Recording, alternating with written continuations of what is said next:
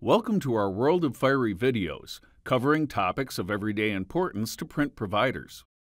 Today we will cover, why does every paper stock need its own profile?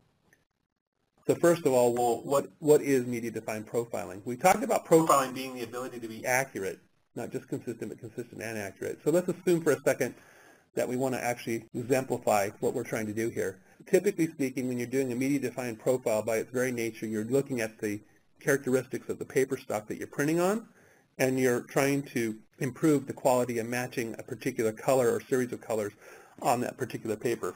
That's important to know is because even though you have color profiles, what people may not recommend or may not realize is that you can actually apply a specific color profile to a paper stock.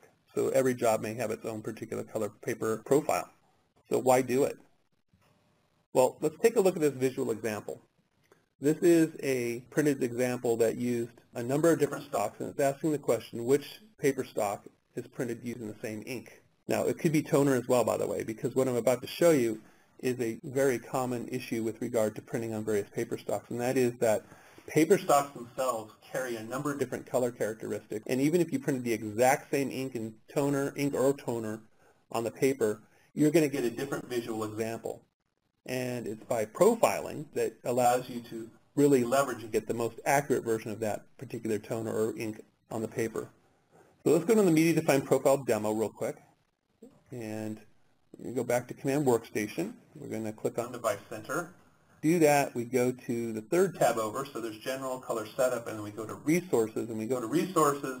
The first tab that's highlighted is Paper Catalog. That's what we're going to spend our time here for the next minute or two. And then under Paper Catalog, we've got a Sterling, in tray run, a Sterling digital paper stock. And you'll notice it says the tabs at the top, name, media, pre-punch, paper type, media weight, document size, back color profile, front color profile. That's where we're going to try to affect that. So I'm going to go ahead and click Edit. And when you do that, you'll get this little warning saying it's being used in a tray. Only the product ID, front color profile, and back color profile can be modified. You're okay with that? Click OK.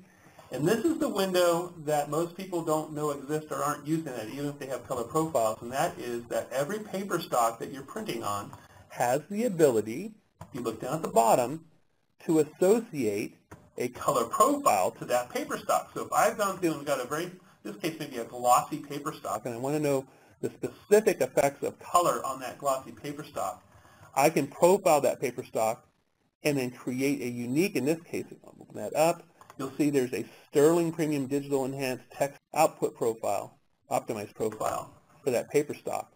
And I select that.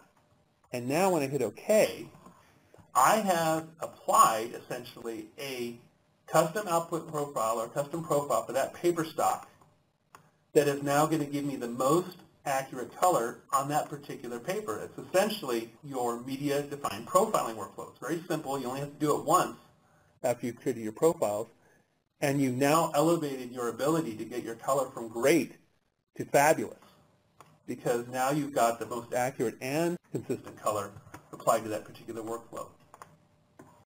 Thank you for watching. For additional resources and e-learning classes on this topic, visit our website. To see all recorded sessions and register for upcoming World of Fiery webinars, please visit efi.com/WOF webinars.